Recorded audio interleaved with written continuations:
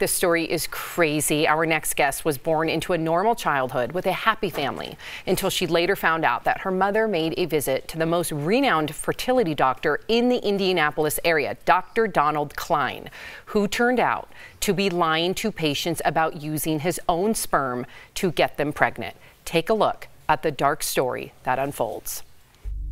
Anyone you talk to in the 70s, 80s, 90s, it was Dr. Donald Cline.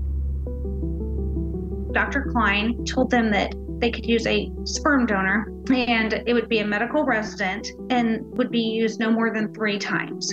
So with that, I would maybe have the possibility of having, 1 or 2 siblings. But I kind of felt like at that moment I had a hole in my heart. I want to know my paternal family. It was 1990. Commercial DNA testing was not available during that time. Someone that I shared a biological connection to, I may never know.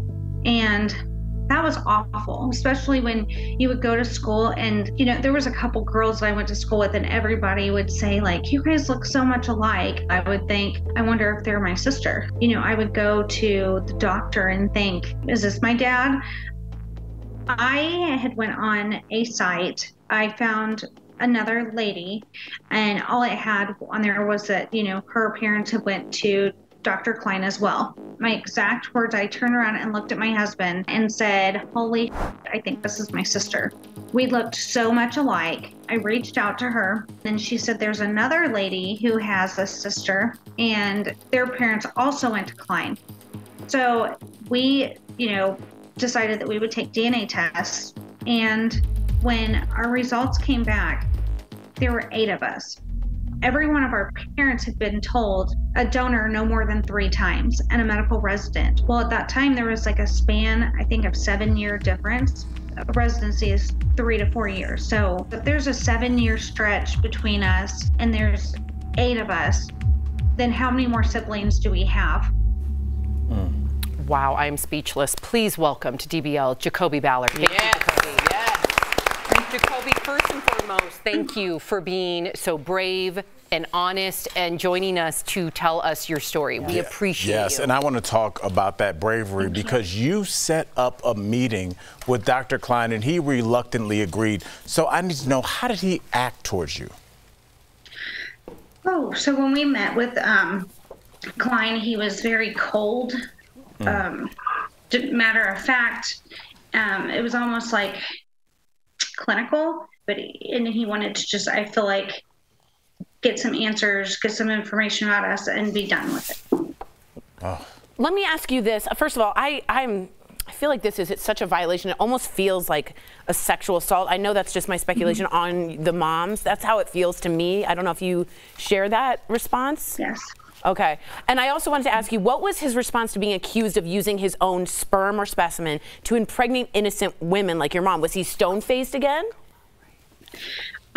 Well, in the beginning, he denied it. Right. He didn't even, that's how, he wasn't charged with anything to do with what he did to any of our fathers. He was only charged with lying, and he thought that he could get away with it and lie. So, but honestly, the whole entire time, there was never any remorse, almost like he never felt like he was doing anything wrong. He's like a God complex, isn't it? Yes, definitely. So I have psychopath. So many questions. Exactly. I watched this. He looked annoyed in court, Jeff. He looked annoyed, like, why am I even here? Wow. I'm sorry. Because he probably convinced himself it's like a gift. He is a God. Like, he thinks he's a God. Yeah. Sorry. Yeah. Whatever happened to Dr. Cline, and why, in your mind, do you think he even did this?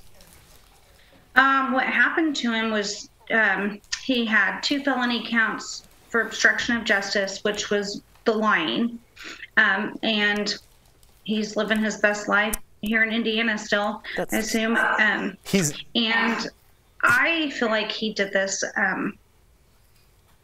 I think it was a power thing. I think that's just my own personal opinion, but I think that he honestly got off on the fact of, nobody knew what he was doing, and it was powerful to him. And just to be clear, he's free. He's not in prison. No. Disgusting. Yeah, he never served any time. Wow. I also watched the documentary, and I mean, first of all, thank you for being so transparent with your story, because we now know that your sibling group is not the only sibling group that this has happened to, that there have been other fertility doctors who have done the same thing. But how does it feel to see a new sibling match, knowing you have to reach out and break the news? And what have you become more accustomed or like more comfortable with doing since you've had to do this so many times? Honestly, there's been some tension in my sibling group, so I've kind of backed away. I still will answer questions. I will still reach out if there's a new sibling.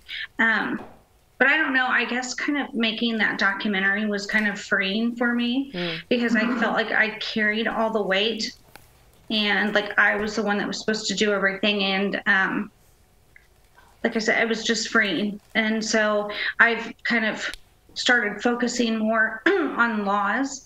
And like you said, the other people from other doctors, we've kind of joined forces. Excuse me. Jacoba, you are a force. I can't imagine what you've been through. How many siblings are you up to now? So we are in the 90s. I want to say we are at 94. Oh my so it was wrong in the document. It was, I believe we were 87 when it came out, and I believe now we are at 94. And what are you, again, I can't even like formulate a thought. What are you doing now to prevent something like this from happening again? So I work with Jody Madeira, that was in the documentary as well, and as well as another lady who is public. Her name's Eve Wiley from Texas, and we've gotten laws passed. There's 11 states with fertility fraud laws, and we are also working on a federal law. We just went to DC a few months ago. So, and like we're, you know, speaking engagements on, you know, making people aware and how to ethically, you know, do donor conception. Good for you. Yeah, good for you. Jacoba, I have to ask this question as, you know, you talk about your number of siblings. What have been the range of responses that you've gotten from them once you've reached out in terms of positive, negative, and everything in between? So there have been some that they say it didn't bother them. That's been a few, but for the most part, many of them, it's just horrible. They kind of, you know, it's like you have to be prepared to recommend therapists and, you know, different groups for them to be involved in and stuff like that. It's horrible. I mean, because most of them, and like I would say a fourth of my siblings were supposed to be from their dads, and Cline took their dad's sperm and threw it away. So that's been a whole nother, you know, dynamic as well. Wow. And it's been awful for the families. Awful. Jacoba, thank you so much for coming on here today, for sharing your story. It will certainly save lives. Thank you for your advocacy. Thank you for having me. Yeah. Thank you. And DBL Nation, please follow Jacoba Ballard across social media for updates and action to end fertility fraud. That's the goal. We'll be right back. Thank you. Thank you. Fighter. Thanks.